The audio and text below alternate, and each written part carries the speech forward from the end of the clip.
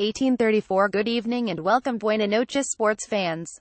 We've got a La Liga double whammy coming up tonight, with Spain's big two beginning their respective domestic campaigns. The defending champions travel to the Riaz or later and face Deportivo La Coruna. But first up we have Barcelona versus Real Betis. Ernesto Valverde's side start the season in disarray, with Neymar gone, Suarez injured and Iniesta uncertain where his future lies, so it will be fascinating to see how the Catalans get on at the Nou Camp.